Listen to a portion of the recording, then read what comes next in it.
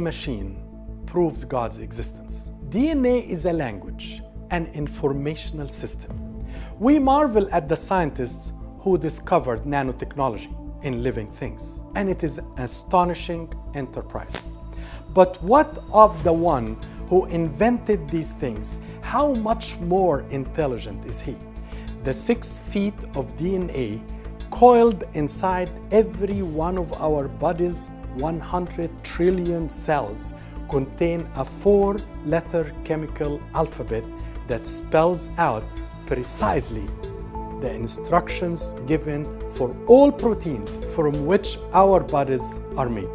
Every tiny cell in our body has 3 feet of DNA, 3 billion of nucleotides packed in it. Let us take just one protein component of that machine, less than 10% of the total. This protein is 329 amino acids in length.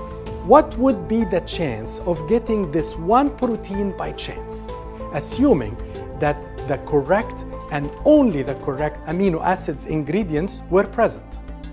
Calculated this way, 1/20 multiplied by 1/20 multiplied by 1/20 for 320 times. This is the probability of 1 in 10 to the power 428. A number with 428 zeros after the 1, even if every atom in the universe. So the DNA is the language of life. The creator of the universe left his signature in every single living cell. In Psalm 139 we read, "For you formed my inward parts. You covered me in my mother's womb. I will praise you, for I am fearfully and wonderfully made.